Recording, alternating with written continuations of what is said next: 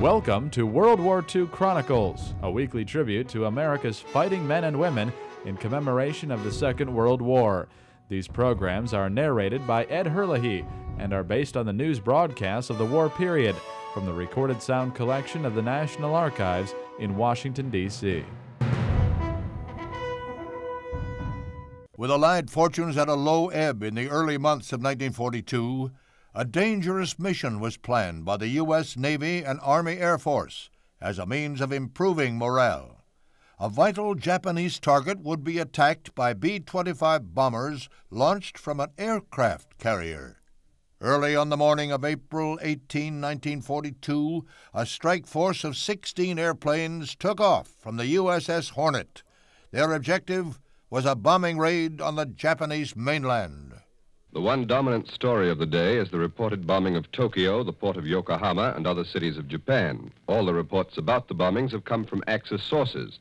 The news has brought jubilation in the various capitals of the Allied nations. The leader of the raid was Lieutenant Colonel James Doolittle. His planes flew over Tokyo, Kobe, Nagoya, and Yokohama, skimming the treetops, climbing to an altitude of 1,500 feet only to drop their 500-pound bombs.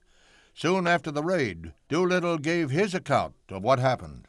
As we approached the mainland, we heard a Japanese radio in its English propaganda broadcast detailing the pleasures of life in Japan and their freedom from fear of bombing.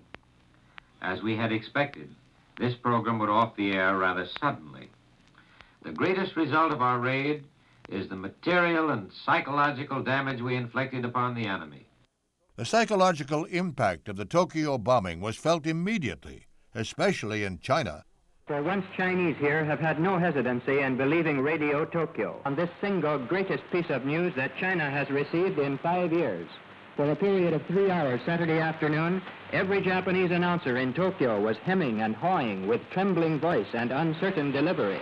They were scared. The damage to the Japanese self-esteem was immeasurable.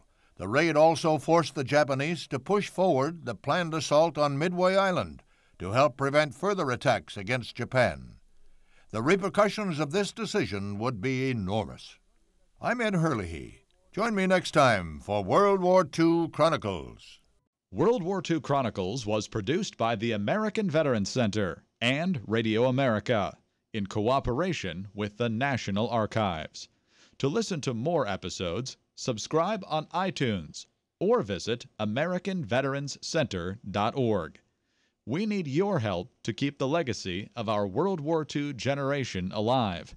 Visit AmericanVeteransCenter.org to make a donation to support World War II Chronicles and the ongoing work of the American Veterans Center.